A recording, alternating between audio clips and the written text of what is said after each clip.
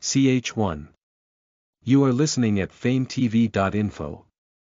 Source: Ryuma Seki and my childhood friend Yuina Kanzaki have been together since I remember.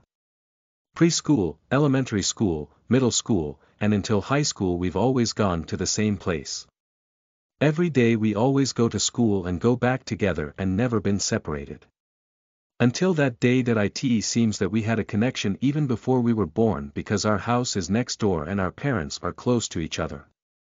Then, as children, naturally we went to the same place in kindergarten, and we were always together. I think we were still good friends at this time. When we got into middle school, there were more and more kinds of children.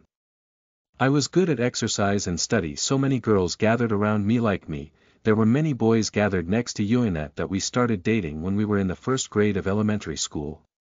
It was so natural being with Yuina, so I thought that the feeling I had was like, as in love, so I decided to go out with Yuina. That's why I didn't really understand what it's like to be a lover, but I decided to fulfill Yuina's request. Thus, the day that I went out with her, Yuina had demands, because Ryu-kun is going out with me, that's why you have to think about me the most.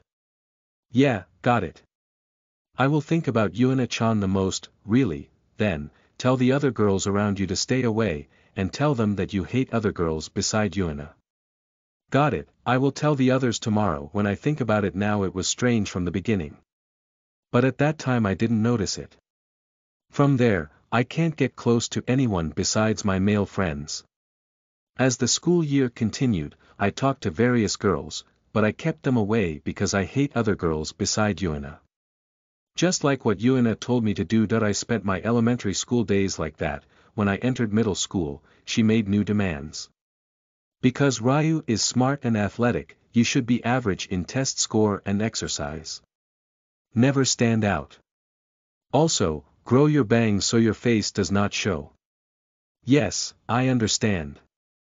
As we entered middle school, the number of people who confessed to Yuina increased.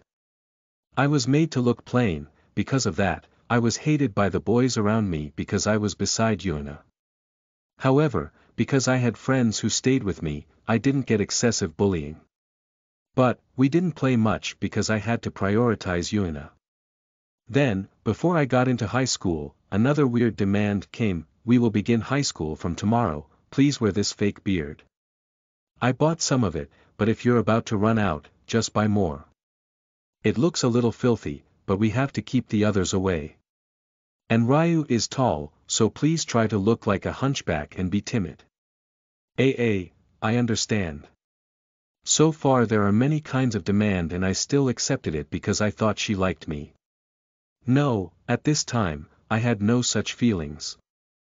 I was brainwashed to believe that, what Yuina says is absolute. And so, I was listening to what she said without any doubt. With that kind of appearance, I entered school, and I began to stand out in class.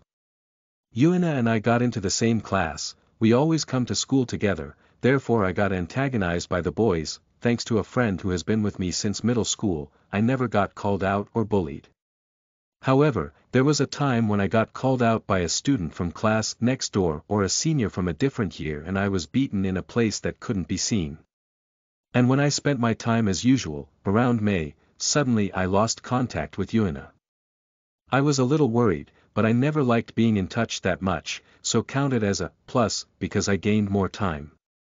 A few days later, a decisive event is about to happen. I'm busy, so you can go home first. One day, Yuina contacted me like that. Until now, even if I had less contact and no matter how late I was due to some errands, I was always with her every day when I go and come home from school. I was mocked by the people around me saying that it was disproportionate. Even so I didn't stop coming home from school with Yuina. Rather, Yuina wouldn't allow it. That's why I questioned the message when I received it. I peeked at the school gate from the window. There was Yuina who rushed up running towards a boy who was rumored to be cool. That boy was one of several people who usually come to play in our class. That I saw him talking to Yuina whenever he came to my class. That I was suspicious that the two of them were together, so I took my bag and decided to chase them in haste.